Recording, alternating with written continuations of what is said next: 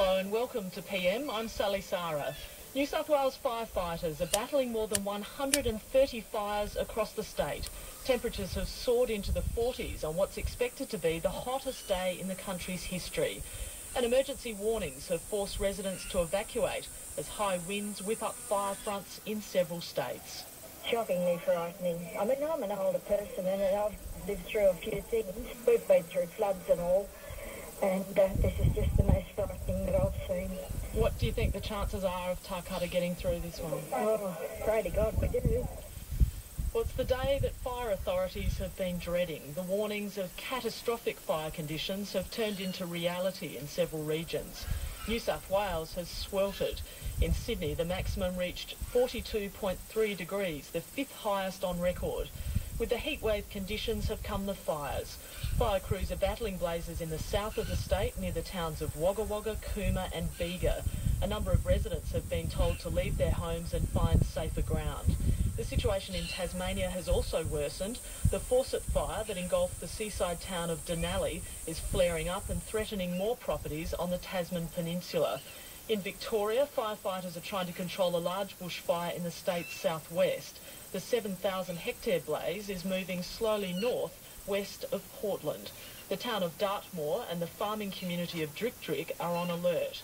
Victoria's Country Fire Authority has also issued an emergency warning for an out-of-control grass fire at Chepstow near Ballarat this afternoon. But we begin our coverage in New South Wales, where scores of bushfires are burning across the state. 40 are uncontained, and of those, at least 9 are burning out of control. Martin Cudahy reports.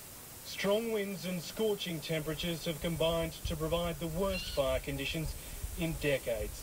In line with predictions, bushfires have ignited all over southern New South Wales. At Grabangullen, south of Crookwell, more than 40 firefighters are working to control a bushfire. Police have been door-knocking rural properties, telling people to evacuate. Jessica Post can see the fire from her home. They're moving very, very quickly. The winds are picking up. They're more of a westerly now, and they've spread in a ridiculous amount of time. It's just been so quick. The 21-year-old was surprised at how quickly the fire reached her family property. We looked out the window. My sister looked out the window and screamed fire because it was in the neighbour's paddock, which is about 20 acres away. And then we just grabbed all of the horses, and my sisters and I rode them down the road and to a neighbour's house for safety. My dad's a police officer, so he's been called straight back to the fire to go and work there. And my mum's going to pick up the other car and is trying to help all the neighbours evacuate all of their animals. At Wondandian on the New South Wales south coast, a bushfire has broken its containment lines. The Rural Fire Service is advising people in nearby coastal communities to move away from bushland to major towns. The New South Wales RFS Commissioner is Shane Fitzsimmons. People need to be alert. They need to keep informed. Being alert, being informed, taking decisive action in light of the fire risk today and heeding the warnings of fires as they develop and spread across these areas. It is very much a moving feast. To the east of Wagga Wagga at Tarcutta, residents were evacuated to the RSL. Rural Fire Service Riverina Zone spokesman Matthew Apps explained what was happening just as the fire was approaching the town. We're just putting tankers at each individual property as they find them to go into property protection. We also got reports now of impacting to the west of the township and also to the north. The Hume Highway has been closed because of the smoke. At nearby Henty, firefighters managed to stop the blaze from reaching town. On the state's south coast, just north of Bega, Hayley Fernandez-Markov runs a B&B at Brogo. She and her family were evacuated earlier today. We knew that was just another, 2-3 kilometres up the road from us, and we both looked at each other and said, we're leaving. So we, took the computer photo albums and jewellery and a few other things and dogs and child and in the car, and we were probably out within 10 minutes. I don't expect you to know what's going on over there, but what runs through your mind when you know that there's a fire that close to your home? Pretty fearful, and really glad that there's the firefighters out there helping. And because as we were leaving, many cars were leaving on Morrigal Range Road because it's a heavily forested road, so if you're leaving, you need to leave early. In the state's southwest, the historic town of Jerilderie was also threatened. Fire breaks were built, but the wind changed direction, and that fire is still burning out of control. Lindsay Lashbrook from the Mid-Murray Rural Fire Service says it was a close call. Yeah, we were asking people just to prepare themselves for the fire front to come through. We have been in contact with the rural people that are in front of the fire and advising them to do that. A cold change has hit southern New South Wales, but it will be a while yet before the threat eases. Shane Fitzsimmons again. We've still got many hours of hot, dry, difficult conditions ahead of us right across different parts of New South Wales, and of course those conditions are to extend well beyond nightfall. That's the Commissioner of the New South Wales Rural Fire Service, Shane Fitzsimmons, ending Martin Cudahy's report. Well, as we just heard, the town of Tarcutta near Wagga Wagga in New South Wales has been in the path of the blaze. Locals have rallied to fight the fire and evacuate residents. I spoke earlier with 73-year-old Gwen Brown. She's helping out at the town's RSL club where people have gathered. The smoke's getting thicker in Tarcutta, that's all I can tell you. Can you describe the smoke for us at the moment? I can tell you the smoke, we are just covered in smoke. There's blue smoke and it is prominent. How close is it at the moment, Gwen? Sorry, I don't know. We've got a creek that runs to the other side of us and I think it could be, oh dear. Oh my God, it'd only be a couple of 100 metres away. Have you ever seen anything like this before in Tarcutta, Gwen? No, not for many years. We had a very big fire many years ago on a Christmas day, but it wasn't as bad. The town wasn't threatened. The fire stopped at Lower Tarcutta and it's up to the creek. But today the wind is so bad here that it's just stirring it all up. What's the mood like amongst the people at the club, Gwen? Very anxious. And what's the plan? If you have to evacuate, where can you go from the club? My daughter's got a farm that's 10 k's to the north of Tarcutta, which I think will be safe. And they're right on the creek. Oh, very close to the creek. I'll go that way, but I will lose everything. How frightening is it at the moment, Gwen? Shockingly frightening. I mean, I'm an old person and I've been through a few things, but this is probably the scariest I've seen. We've been through floods and all, and this is just the most frightening that I've seen. How many people are at the club now? Oh, it could be 20 or 30. We've only got cold water, ice water. You've only got ice water at the bar today? They don't want anything else.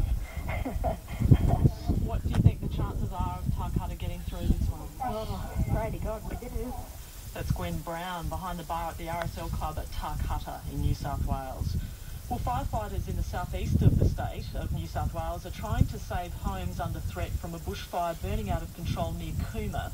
Lexi Metherall is in Nimitable, where local residents have been sheltering, and she joins me now. Lexi, what's the situation where you are? Well, sorry, driving into Cooma from Canberra today, there was a massive cloud of brown smoke rising above the snow mountains, and that's the Yarrabin fire, which has now burned 4,400 hectares. I've just been at a property called Nandawa, just south of Cooma. It's serving as a staging ground for firefighters going out to nearby properties, and as I was there, a number of units were sent out to a number of nearby properties to put out spot fires, which are threatening those properties. That's really the focus at this moment in this area, saving properties. The fire is just the conditions here are just too extreme to get the fire under control. The fire is now heading through a pine forest, and there are some properties in and around there, and there are a number of helicopters patrolling those properties because they're just too difficult for ground crews to access. And Lexi, tell us how the local residents are faring. Well, the fire has been burning through the Caribbean Valley, and a number of residents have come down from their properties to the Nimitable school, which is serving as a bit of a shelter, a safer point to those people. A number have also gone to Cooma to stay with friends and family. It seems as though no structures have been destroyed at this stage, but it has come very, very close to some, including Peter Evans, who I spoke to earlier. I got a phone call at 7 o'clock to say that the fire was going to impact our property. We went straight out thinking that we'd mow around the house and make sure the tractor had fuel in it to make a fire break, whatever. But we got out there and we got told we had to go down and help the neighbour, which we did. And then we got the message we had to clear out. I've never been in this situation, so it's frightening. You've seen fires before though? Yeah, fought them, but nothing like this. The smoke, you couldn't believe the smoke. How many properties are there out there, or how many homes are there in the line of fire? Oh, it's probably at least 10 to 12. There is a few, quite a few. And it sounds like you're expecting the worst for a few of them at least. Well, I think we might test our insurance policy out. How does it feel? Because you don't know what's happened. No, I want to go out, but I'm not going to go out. I'd rather stay here and be safe, I suppose. But there are people out there, they're not safe, I presume. It's worrying. When do you think you'll be able to get back out there? I suppose the way it's going, probably tomorrow morning we'll be able to go out and have a look and find out the worst. That's local property owner Peter Evans, really giving a sense of what it's like for people in that district at the moment. Lexi, how are the conditions likely to unfold? What's expected now? Well, the conditions as I sit in the car here are still very gusty. I'm being buffeted around in my car, so it's very windy still. The fire is still heading in a southeasterly direction. I think there have been a few minor wind changes, but later tonight, around midnight, we're expecting a southerly change, and the fire is expected to move in a northerly direction.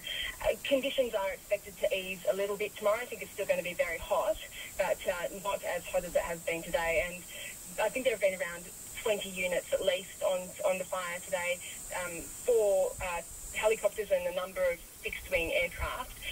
So units have been coming in from around the region to assist, but hopefully conditions should ease a little bit from these extraordinary conditions that we've seen today.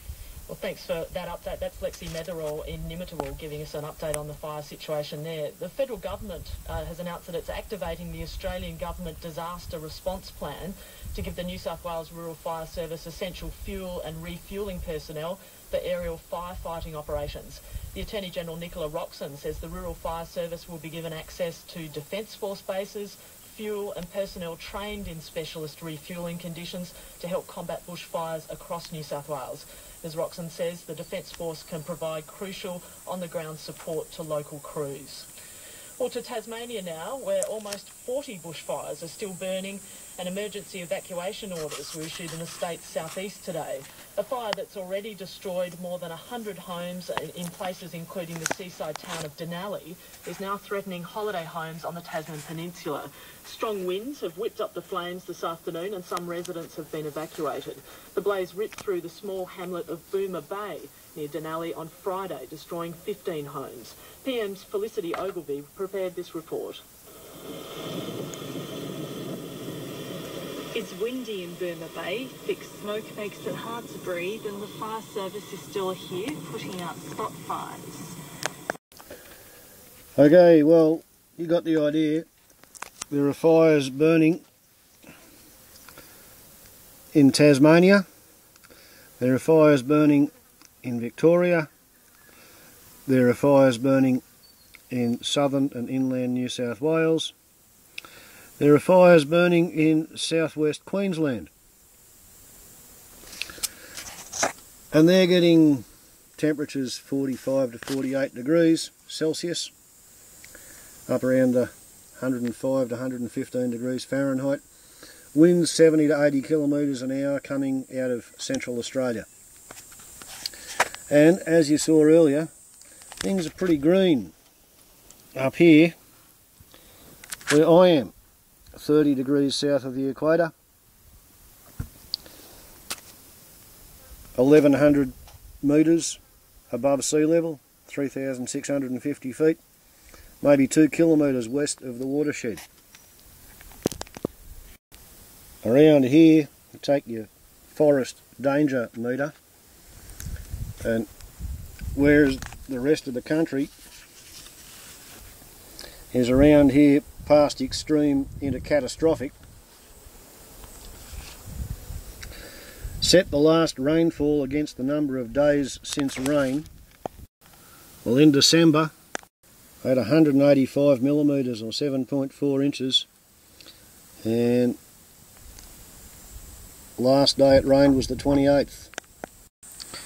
It's now the 8th of January.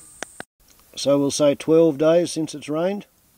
And if that's 100, then that's 185. 2. Set arrow against the derived drought factor, which for over 100 millimetres is 3. So we set our arrow against the drought factor of 3. Set air temperature slide 3 against relative humidity slide 2.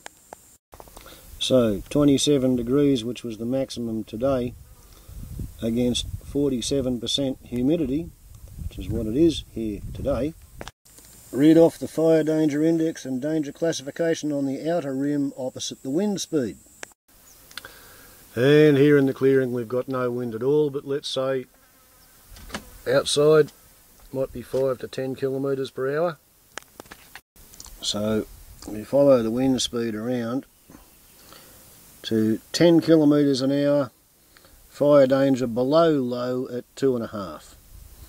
If we've got a 5 kilometre an hour wind, we've got a fire danger of 2.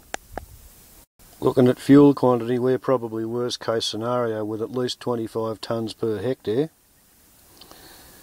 And the fire danger index, they don't start telling you what it's going to be like at anything less than 5. But 140 metres per hour, 3 metre flame height, and a spotting distance of 100 metres. So the tamest possible pussy of a fire that you could have. And what that says is that right here, right now, if I can get anything to burn, I should burn it, because it's perfectly safe to burn it right here, right now. So what I really should be doing, if I was to try and implement a traditional Aboriginal bushfire fuel hazard reduction management program, is this serrated tussock that I didn't get around to whippersnipping at the end of autumn last year, and it would burn now, and I could burn it quite safely because it's surrounded by stuff which is short and green and relatively fireproof, because it did get field slashed. I should burn that now. Why am I not burning that now? I'm not burning it now because 90% of New South Wales is under severe fire danger conditions. The RFS is stretched as tight as it can possibly be, and they've got me under a total fire ban.